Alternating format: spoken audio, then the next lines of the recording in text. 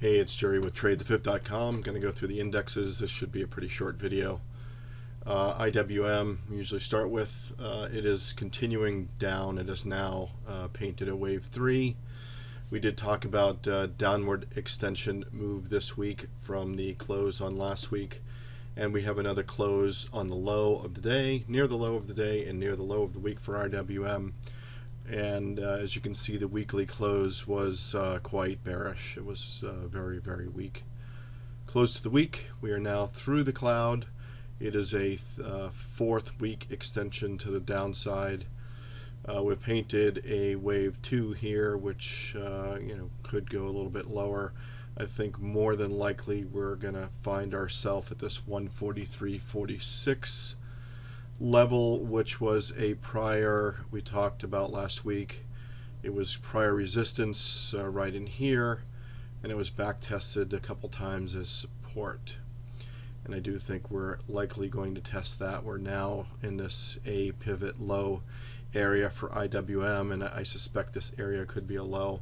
I have done a Fibonacci time extension on this downward move on the daily chart. So if you look at the daily, we had this ABC swing for the wave 4 pullback, and you project excuse me, the number of days it took to make that low pivot forward to this high, and you find that 100% time projection gets us to this day, which is on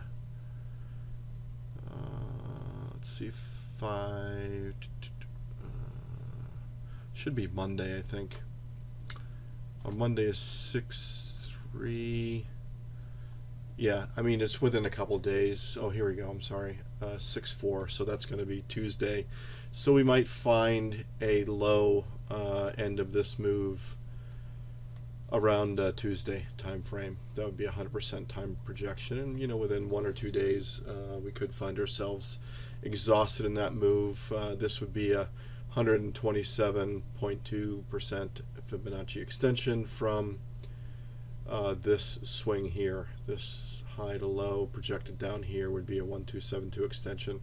So I would not be surprised if we don't find ourselves at least some consolidation coming up pretty soon in IWM. For our momentum indicators in IWM, of course, the monthly close was weak. We had 4 weeks of down move. We closed on the low of the month for May, and that 143.46 number here is coming up pretty close to where we are now. On the weekly, I will say the momentum indicators on the monthly are still pointed down. We have come up to the 0 line on the MACD and are now rolling over. On the weekly, we're still headed down, pointed down on both RSI and MACD, as well as on the daily. The daily is in a bit of an exhaustion area for RSI. We have certainly found ourselves down here a number of times on these significant pullback moves, and we're now in one of those low areas around 17-18.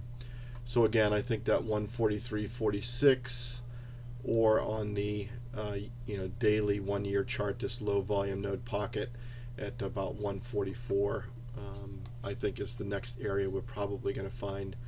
Right in this zone, probably find some level of support and consolidation for IWM. Okay, so if we move on to the Qs, same picture. Very weak close in the Qs. We've actually painted a wave 5 low. We smashed through the wave 5 target. We had quite a bit of gapping action through the week. We had a weak close on the end of last week, and then we had more downside extension on the weekly chart. Close and low of the week. We're now testing the very bottom end of the cloud. On the weekly chart, we're still in the cloud, but looks very weak. A lot of volume, by the way, on Friday. Closed right on the lows. So again, more downside continuation in the Qs is expected. If I look at Qs on my momentum chart, we certainly are down on RSI. We're a little bit running out of steam. There's some divergence here in MACD. So you see where we have made a lower low than back here. In this low, we have a higher MACD value, which is a negative divergence. And I think that I'd be looking for this move and the triple Qs to be exhausted. On the daily chart, it is a wave 4 pullback, so we could get back up into the target zone here. In the Qs, we are quite oversold on the weekly chart for MACD. We've had quite a few weeks down again with the triple Qs. Now we've made our 4th weekly downside extension. We're into the cloud, not through the bottom of it, looking pretty weak. We're starting to get into a low area. We broke this 48.21 we talked about last week for RSI that we had hit a few times before. We could make it all the way down here to this area, but I think we're probably due for a bounce. The MACD is quite buried down here, so I think we could find some support. We are below the 200 SMA on the daily chart. We've got quite a ways to go before we get this is the 50-week SMA. We're now down below it, but the 200-week is well down below us here, and we found support when we hit that back here we found back in 2015 was the last time we actually came back and tested it. So I think we're quite a ways away from testing that here. Certainly nothing coming into next week, but the close was bearish on the week. I do think we should get a little bit more downside extension, likely find support pretty soon and consolidate, maybe work our way back up a little bit. If we continue to get negative news on the tariff front, we're certainly not going to have any reason for looking to the upside in many of these indexes going forward. Triple Qs had a pretty bearish May. We took back all of the month of April and well into the month of March on this pullback in May. The real support, the next level support, 169.17, and then from there, we have some support well below that. The monthly MACD has, flattened out a little bit, and the momentum indication of RSI is pointed down. So still have downside momentum in the triple Qs. Going forward, if I look at SPY,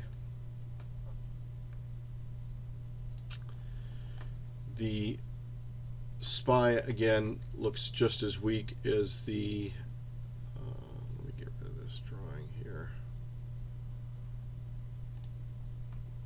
SPY closed on the lows of the week.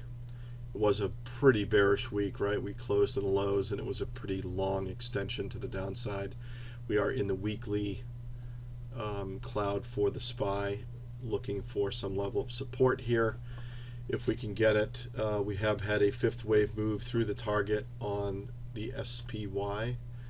Again, this red zone is a resistance zone, and I don't think we're, if we start getting any movement back upwards, we're going to find a lot of resistance as we start getting through some moving averages and other things above us in the SPY. If I look on my momentum chart for the SPY, again, weekly close was negative. MACD is still headed down, as is RSI. We are getting into the oversold on the daily, and we have hit a low end of MACD for the SPY on the daily chart. We are into the weekly cloud, as we can see here. We're still above the monthly cloud in the SPY, as shown by the green dots down here in the bottom row. The MACD is rolling over a little bit in the SPY on the monthly chart. It was a very negative monthly close for May.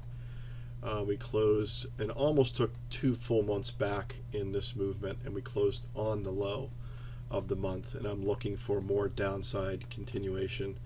There isn't really any news going on that's going to make me change my mind yet. All the news seems somewhat negative, of what's been going on lately.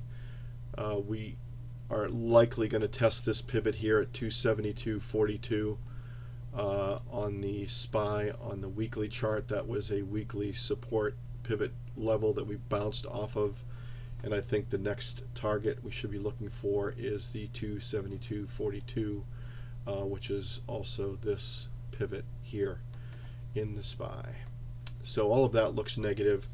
Really not much more to say here. I will add one other thing that also makes me, or two other things quickly that I'll show. This is the fear and greed index, and typically when this index starts to get into the extreme fear zone, that's another area that I start thinking about, finding some level of bottoming out and support. We've got a lot of people now that have been doing some pretty strong selling, so I think that that's an area to be thoughtful of. And I will, if I can find my VIX chart here. A little surprising with the move in the bonds that's been going on. The bonds have been, quite vertical. We also had a pretty big move up in gold after the Mexico tariff news from President Trump here in the U.S. The VIX has closed.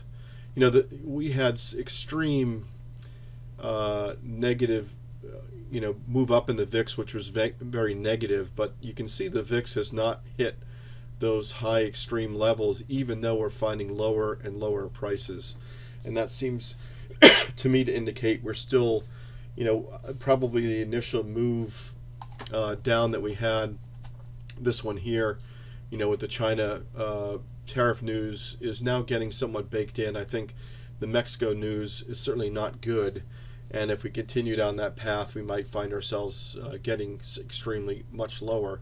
But the VIX would not seem to indicate we have had the same kind of put buying action that we had in this area here. So, at this point, the VIX is not indicating any more, real extreme fear going on with the put buying activity. I will say that the 3-month 10-year Treasury yield that I've shown on the last several videos, it has gone a little bit deeper, and that continues to be somewhat of a concern. But the 2s, 10s have really not moved much beyond what they were last week. So without the 2s, 10s inverting, the 3-month 10-year inverting is a bit of a concern. But with the 2s, 10s not yet inverted, it doesn't seem like the market seems as worried about it. So that's where we're at. I think I'll close it there. It looks like more downside continuation I expect next week. If we have any more negative tariff news, we might get a big washout. We probably need a pretty big washout in the market to find some support like we did back in December. I don't see anything that's creating a likelihood of testing the December lows at this point. We're quite a bit away from that. But downside continuation given the close and how the week turned out for last week, looks like it's in the cards. Okay, that's it for the week. Oh, I will say on the expected move that we had last week, we did break through all the low side of the expected move. We tested it in the middle of the week. We did look like we were going to bounce back up a little bit, then got the real negative news on Friday with more tariffs in Mexico, and that pushed us below the expected moves at the end of the week. The expected move for next week in the 3 indexes, we've got the ES at about 59 points, slightly lower than it was, the NQ 188, a little bit lower, and the YM at 536 points, plus or minus, for one standard deviation expected move that's on the charts for those that are using the levels that we've talked about. Okay, that's it. Good luck next week. Take care.